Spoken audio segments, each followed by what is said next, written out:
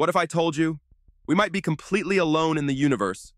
For decades, we've scanned the skies searching for signs of intelligent life. And yet, silence. Earth has been broadcasting its presence for billions of years, through oxygen in our atmosphere, radio waves, and now digital signals. So why hasn't anyone answered?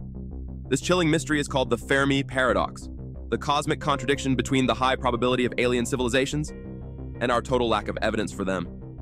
Maybe intelligent life is just incredibly rare. It took Earth 4 billion years, multiple mass extinctions, and a lot of luck just to produce humans. Some scientists call it the rare Earth hypothesis. The odds of it all happening again? Astronomically low. But what if it's not just luck? What if there's a barrier? A great filter that most species can't survive?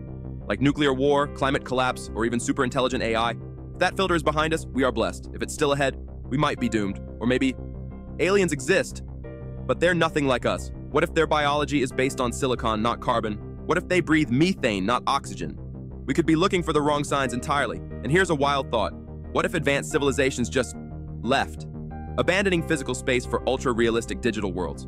Living post-human lives inside hyper-evolved computers. Maybe they've shrunk their technology so much. They've vanished into simulated black holes. Maybe the universe isn't quiet. It's just way beyond us.